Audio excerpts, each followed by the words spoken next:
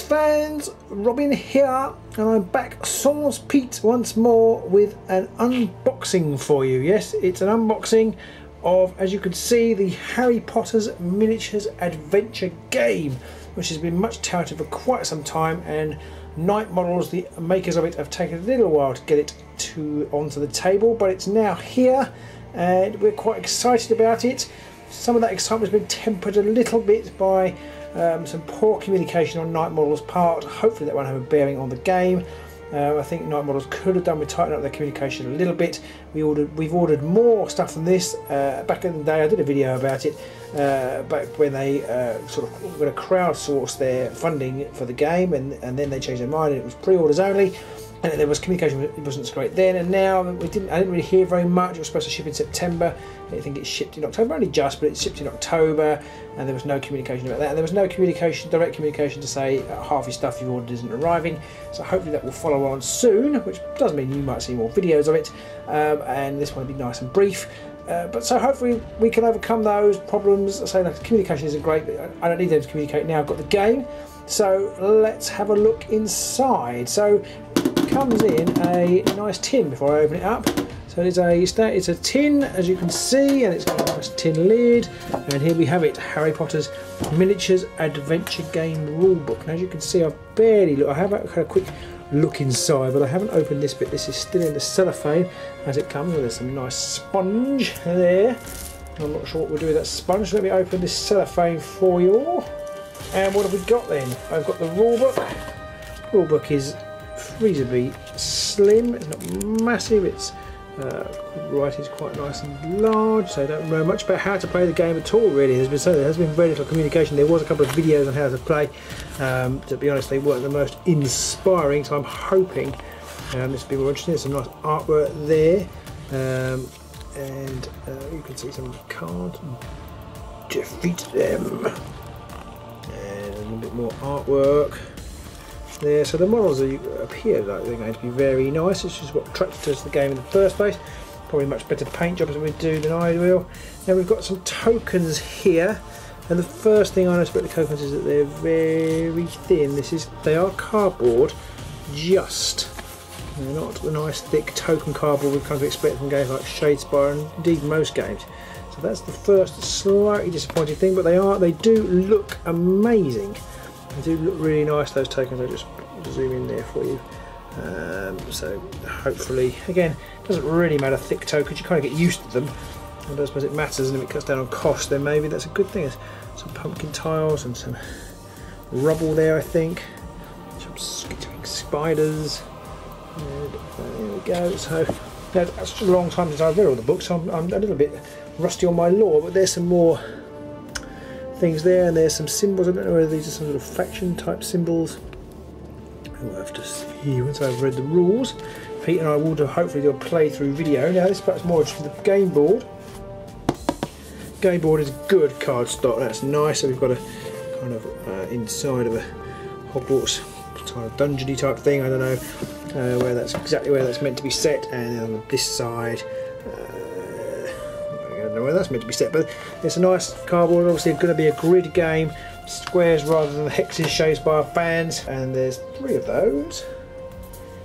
This one is a bit beyond me to actually open because I'm an idiot. There we go, 3 of those. This is obviously an outdoor set. We've got a bush and a tree root, and this side is more indoor, quite like the ruins. They're quite cool. I like those boards. I like the artwork of those boards. And there's 3 of those, and I assume they make the gameplay space. The third one's there. I don't suppose it's very different. A little bit more. I do like the Hogwarts shield there. That's pretty ace, actually. Shame they're not hexes. You could have pitched them for Shadespire. But anyway, there we go. There's the board. Let's have a look at the miniatures. Now the miniatures are resin. Okay, that's before we look at the miniatures. There's a little Harry Potter Miniatures Adventure Game. Look at what you could have won. So these are things that you can buy to add to the game. And there's a little letter here. Quite exciting for children. Hogwarts School of Witchcraft and Wizardry, Headmaster Albus Dumbledore. I'm not going to read it all. Dear student, we are pleased to join you for you to join us at the Hogwarts School of Wizardry and Witchcraft. Please enclose all necessary night models, miniatures and cards and items to play Harry Potter Adventures and Miniatures game. There we go, put that there. Little McGonagall there. Miniature Maggie Smith. So yes, so you can see from the artwork of the models, they are from the films rather than sort of artistic interpretations of the books. So this is a film tie-in, I guess. So what have we got in here? We'll go and look at the miniatures in a minute. So it's all bagged up nicely, you can see mostly. Anyway, and there are some dice. Now, my first thought about these dice is that I'm not that keen on them. They are flat. Yeah, they're flat, and I quite like that symbol. But the dice are flat, and they're tiny, tiny dimples, not really any dimples, and they're very square. So it's a slightly aesthetic thing. Doesn't really matter, but I'm not that keen on those, I have to say. So a deck of cards here, and ooh, what's this? Something else under here. A magical strike. Kircher, Dumbledore. As these are the character cards for now. We ordered this on the pre-order. Those who did the pre-order get free Creature and Dobby's and Dumbledore's and Argus Filch models. So they're the extra cards for those. And they seem to have cards: Magical Strike, Stop, Apparition, Magical Strike. Not quite sure what all that was. I do like the character cards though; they're pretty cool. There, so let's have a quick look. I'm not going to go through every single card. There's quite a deck of cards there. So they have different backs. So there's these ones which sort of have ink and timely type things on them, and there's these ones, and oh, that's nice. Look at that. I like that. There's varying card backs. Oh, there is a couple of very nice, and another one of those here. Look. Nice card. So let's have a look on this side. So you've got Winter at Hogsmeade if the heroes win this scenario. So we've got some scenario cards. I'm guessing are these ones. The challenge if the heroes win this scenario. So yes, so these ones with this back with the sort of Hogwarts on it are the scenario cards. And maybe they're all meant to be kept together. So I will not muddle these up. Got a Death Eater here with Impedimenta. Cool. Acromantula Swarm with Bash. Okay, there's a whole card. You must place one Acromantula Storm with models in the swarm placed on a free space in contact with any board edge. The Acromantula Swarm is controlled by the player who drew this card. A Harry Potter card. So there he is. There's Harry. Expecto Patronum. He's got Magic 7, Temper 9, Courage 4, and Wisdom 5. Traits. Apprentice, Chosen One, Gryffindor and Potioneer 1. So there's Harry there. And he's got a Hogwarts backed card. And there Harry. And the bad guys have these cards, which is what I thought was going to happen, but I didn't want to say in case I was completely wrong. So there we have Hermione here. Apprentice, Gryffindor 1, Potioneer 1. And as we can see, she's got Magic 6, Temper 5, Courage 4 and Wisdom 7. So quite different to Harry's. Statistics, what would have got with Weasley's, or Ron Weasley, a Boggart. Place an objective marker in an open terrain space with no other markers, or any models inside. Any model that starts its activation within 3 spaces of this marker or moves, or is placed within 3 spaces during its activation must take a Wisdom challenge. The challenge is failed, the model ends its activation immediately. So you can see there are various challenges in here. The Flu Network. Heroes win this scenario, they can choose one model to gain 1 wisdom for the duration of the campaign. So this is going to be a campaign system with various things going on. When 2 enemy models are defeated, gets 2 victory points and discard this card. So it's a kind of victory point type card. So I'm not going to go through the whole of that. Pete and I will hopefully do a run through as I said. But they're the cards, they're quite atmospheric. I quite like them. I like the little diagram on here, mastery, defense and cunning in the little triangle there. I like that. I would quite like the model picture to be a little bit bigger, but it probably doesn't matter. And then there's this little deck of cards here. It's a small deck which has some sort of emblem on it, possibly the Ministry of Magic maybe. And this has choose one, gain 2 automatic successes in a potion, or ignore line of sight restrictions. So these kind of almost seem like extra ability cards. Polyjuice Potion, range 1, use gains concealment 12 until it performs any attack, cast a spell, or receives damage. So these are kind of potions and extra abilities. We have a antidote to uncommon poisons. Remove all poison markers. Just cut at random. Hedwig. Hedwig, a model with this card attached gains +1 wisdom and the scout rule. I don't know what this is, but it's a choose one. You can have magical immunity or armour. These are random cuts. I don't know how many cards are here. About 100, I said. Oh, cool down. Got this finite incantatum. Remove all effects produced by spells from target model. Any spells with upkeeps targeting the model is immediately ended. I notice here, a bit like War Age of Sigmar Champions. I need to remember this from the playdown. You've got cool down, and cool down, and keep turning. So I think basically you turn the cards after you've used them, and they can only be used when they come back. You can reuse them when they get back around the right way. Stupefy, Expelliarmus, difficulty 0. It says in the middle.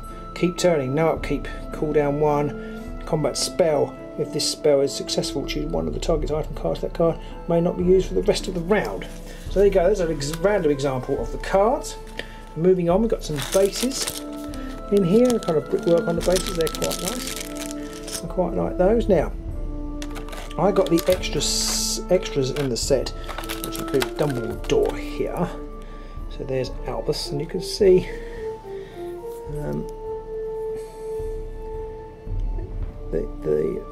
it's pretty good. The lightness of Dumbledore there is pretty good. That helps you see a little better.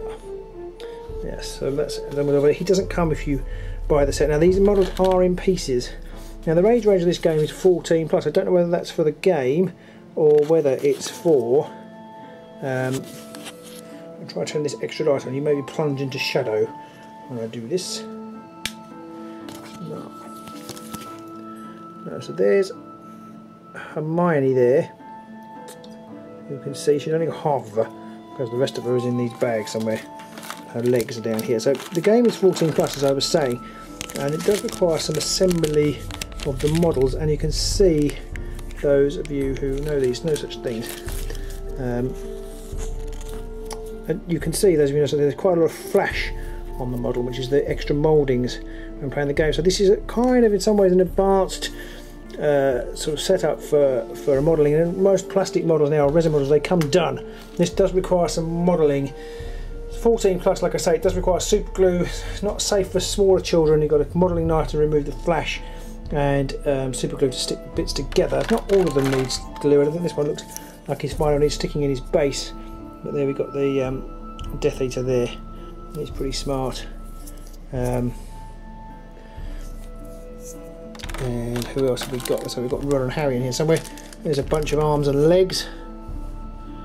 It's quite interesting. No notes on the model. Hermione's quite long legs. And there Harry's and Ron's legs. Cloak, and again, I think the flash on those isn't too bad actually. I won't get them out of the bag. Got some spiders here. No models, you can see, and then you can see those. We'll get one of those out of the bag to show you. And the resin, it's resin, so you've got to be, polystyrene cement or anything on them. So there you go. There's some skittery spiders. So these need sticking together, obviously. But there we have Harry, looking pretty cool, and there is Ron. So that's about it. So there you go. That's a quick unboxing of the box, of the tin for you. There are lots of other models available. We have ordered some of those. When they come, I will open them for you and show you. The Lord Voldemort model looks entirely cool. I will report back on how difficult or easy they are to stick together once I've done so. But I hope you found that useful and interesting. Let me know if you've bought the game, what you think of it. If you are thinking of buying the game, if there's anything you want to know about the game, if you want to buy it. I think probably the most interesting will be to people whose children love Harry Potter. Will be, can they play this game with them? How easy is it? How accessible it is? And I'll definitely be reporting back on that. So there you go. That is the unboxing. So I hope you found it useful. As usual, I've made a mess. Pete's not here to help tie me up. But until next time, when Pete will be here, I'm sure. Bye!